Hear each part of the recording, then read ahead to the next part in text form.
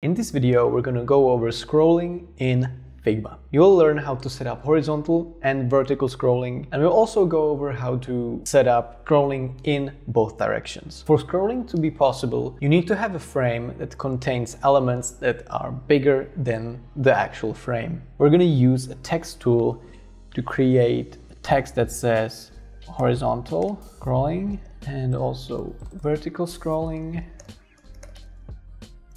and then omnidirectional scrolling.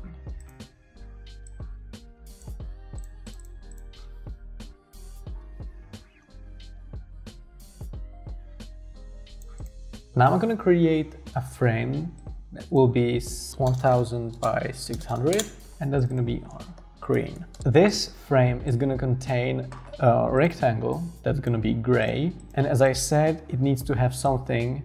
The frame needs to contain something that is bigger than the actual frame.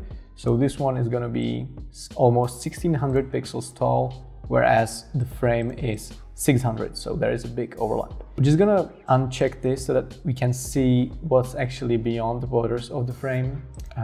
And we're going to also create additional smaller frames that are going to be called horizontal, vertical, omnidirectional. And we're going to take these and paste them, move them inside the frame, inside the screen frame. We're going to move this vertical one down here. The horizontal will be also way down, and the omnidirectional is going to be around here. So the reason why I'm spacing these out so much is just so that we can really play around with as many scrolls and nested scrolls so that you can really understand how this thing works. And now I'm going to paste the horizontal scrolling text inside the horizontal frame, align it to the left, sorry. Same with the vertical and also omnidirectional.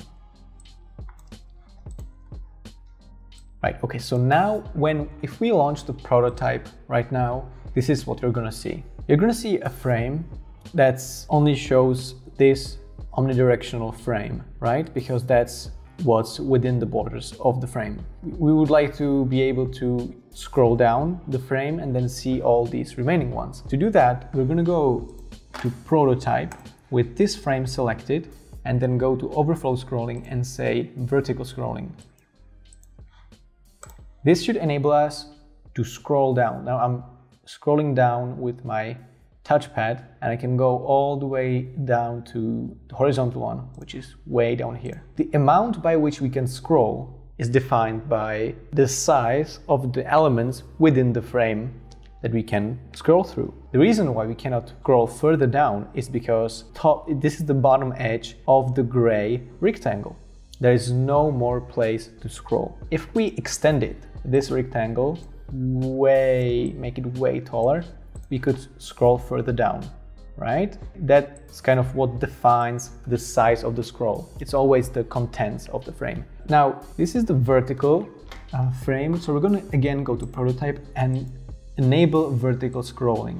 Now, when we scroll down to this frame, we can scroll through this frame as well. So this is how nested scrolling works. You can scroll down and then you can scroll within this element. Horizontal one. We're gonna go here, this is very simple, and enable horizontal scrolling. So now when we go here and can, go from left to right. And lastly, this omnidirectional scrolling, we're gonna go again here and select horizontal and vertical scrolling. So now if we swipe around, if we kind of use our touchpad to scroll to the sides, and then you can also of course turn this scrolling back off. So if we don't want this frame to be scrollable, we can turn that off and it doesn't work anymore, right? If I scroll here, it moves the entire screen, whereas these other two still work. And this is it. I would say that setting up scrolling in Figma is very easy.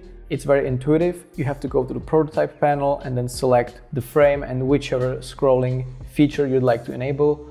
And also you need to remember that the size and the amount of scrolling is always defined by the content of the frame you're enabling the scrolling feature for. If you found this video useful, I would appreciate you leaving a like. And if you're interested in learning about Figma and how to create interactive prototypes, definitely check out my channel. I have plenty of tutorials about Figma. Thank you for joining me today, and I will see you in the next one.